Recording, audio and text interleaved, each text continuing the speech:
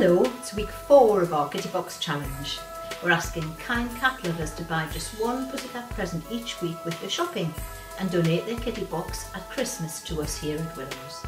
What should we get next, Mr. Lovebug?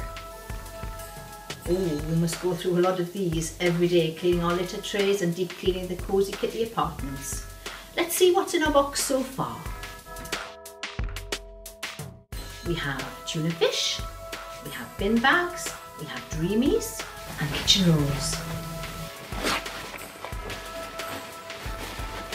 Oh, Mr. Geoffrey Lovebug, what a mess! Who's going to clean all this up?